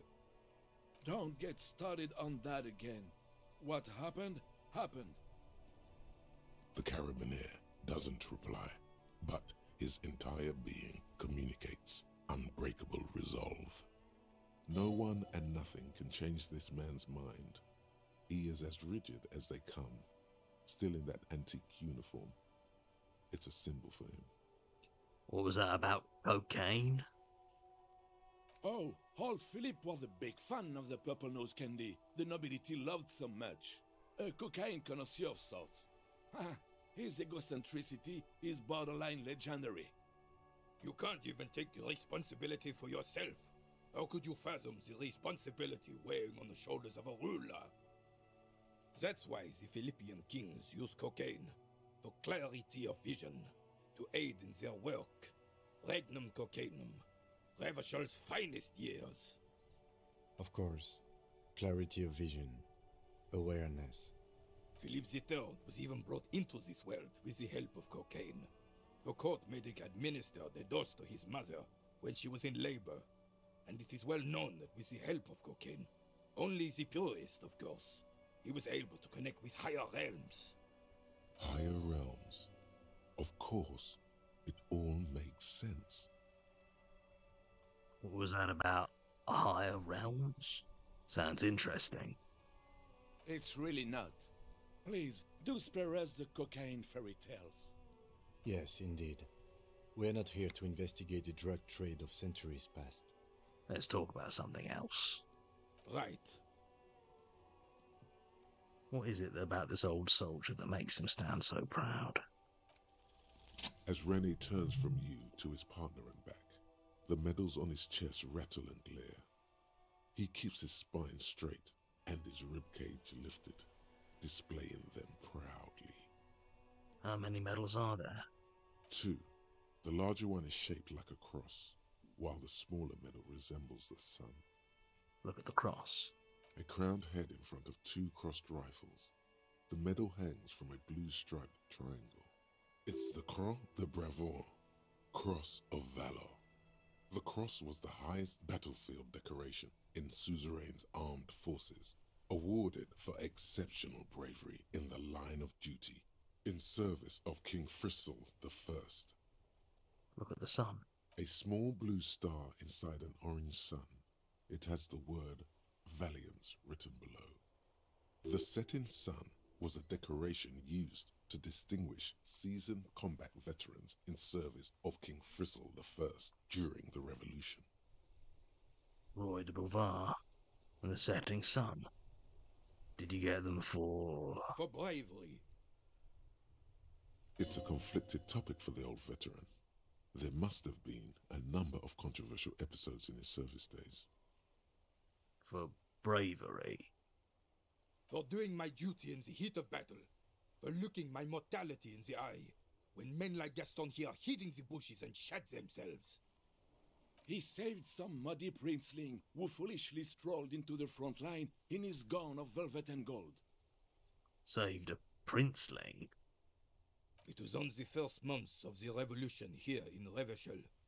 Unrest was spreading like wildfire.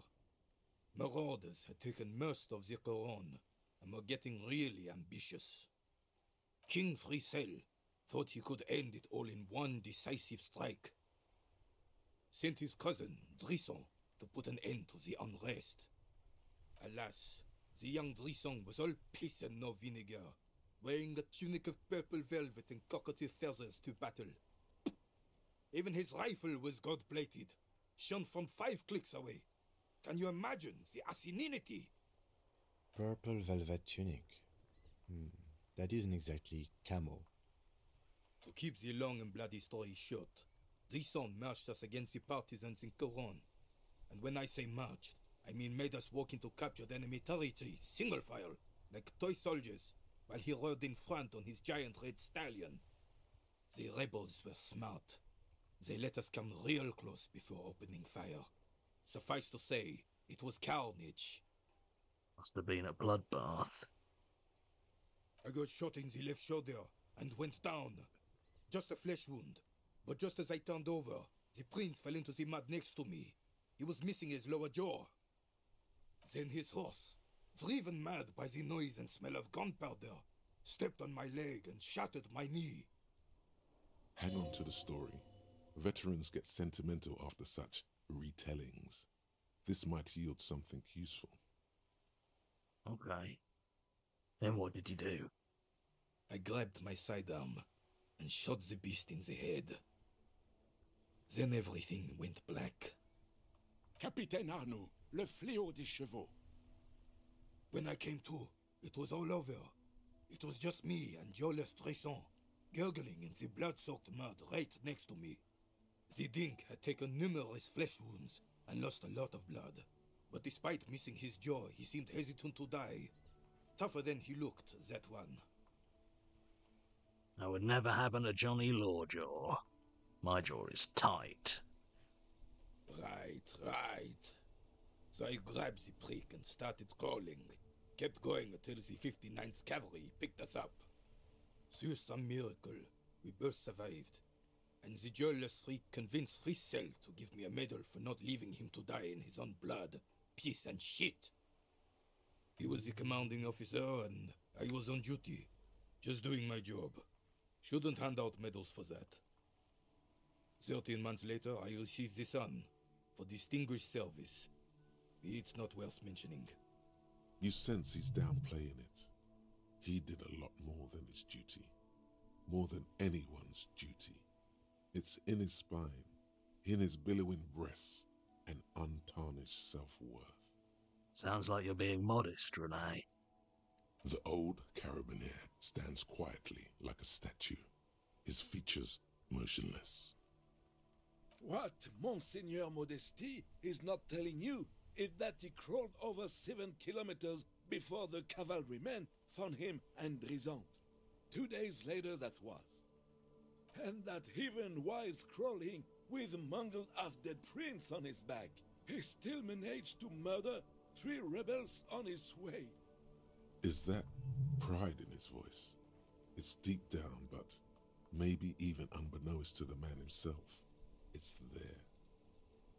Hold on. You're just a little bit proud of Rene's heroics, aren't you? Sorry, officer, but you're reading me all wrong. I'm a man of peace, and these kinds of bloody heroics are only impressive to men like Rene himself.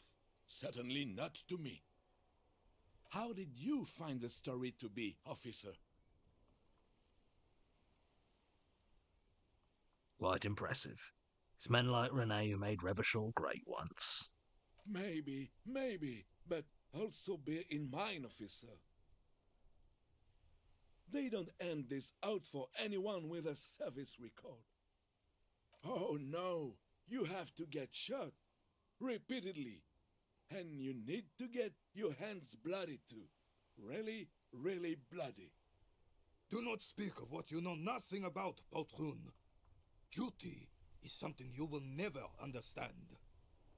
Thanks for the story, Renee. Bah! There were many such stories in those days.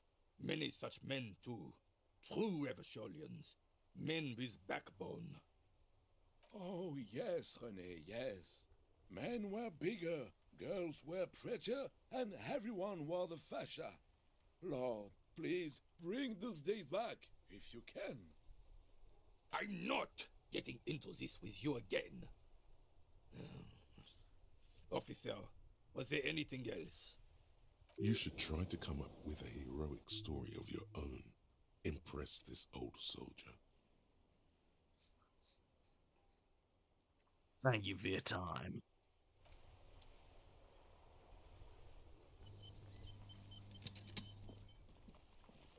And on that note, I think we're calling this stream done. Enormous balls, worthy of a real man.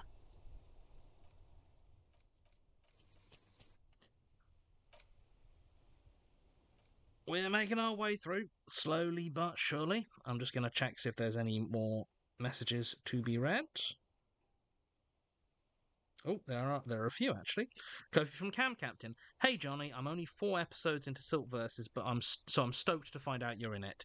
Have you really been using a trackpad to play every game since the Resident Evil era, or was that just a joke to distract chat? If so, it worked. I'm distressed. Bloodborne with a trackpad? Okay, so just to manage your expectations, I have a cameo in 1 episode of the Silk Versus. It's a pretty chunky role within that episode, but it's just the 1 episode, so don't listen through it expecting me to be a significant part of the story.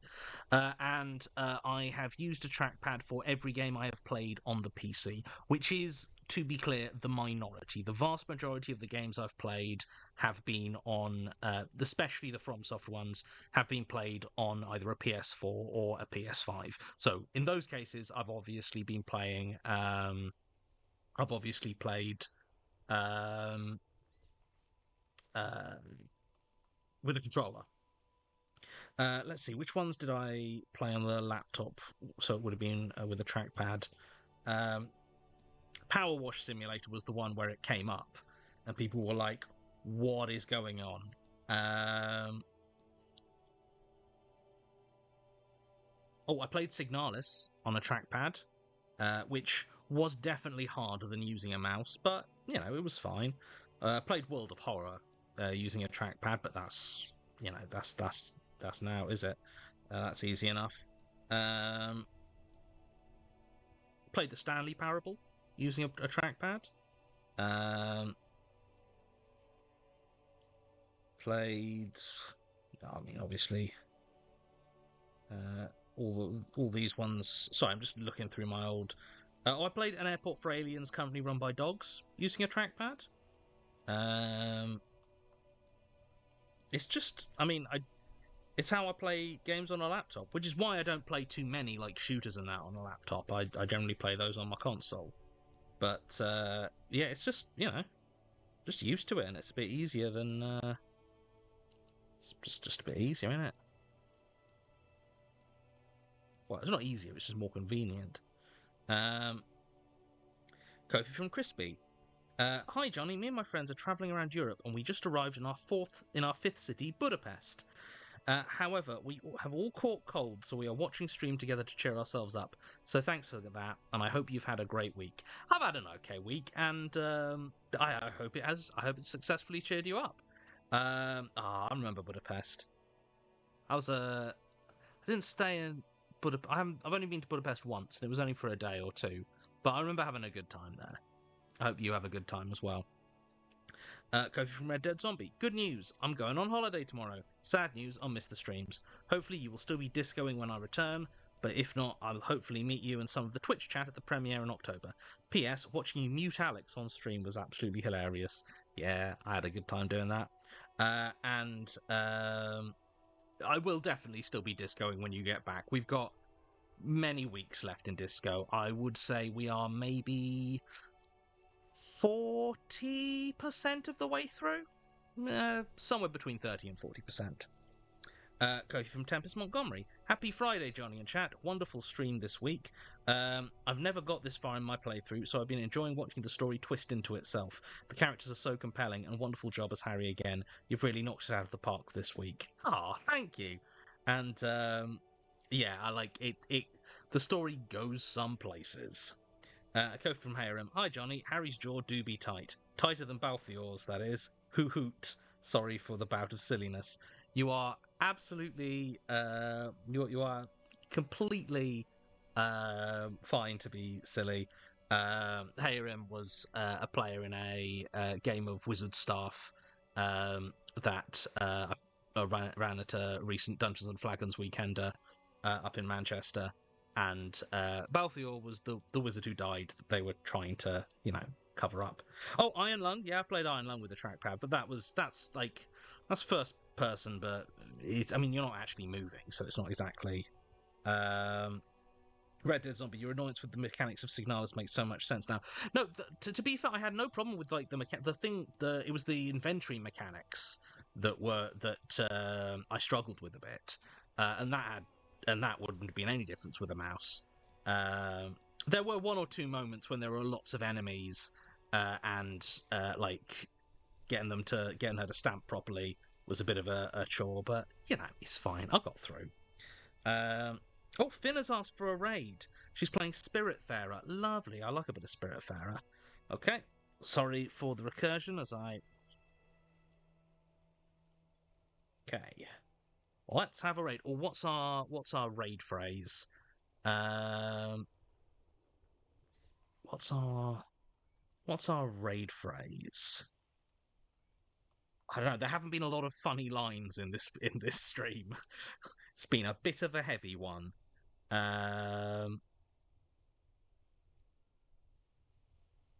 You are a fork in a world of soup, Project Sloth Cafe. Absolutely. Absolutely. Our raid phrase is, you're a fork in a world of soup.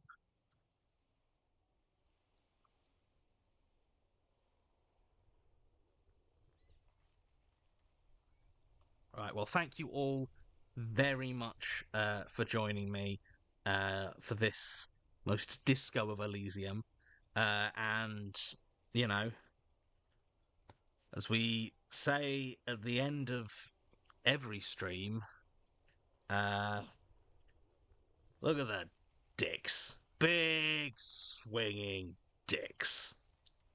Bye.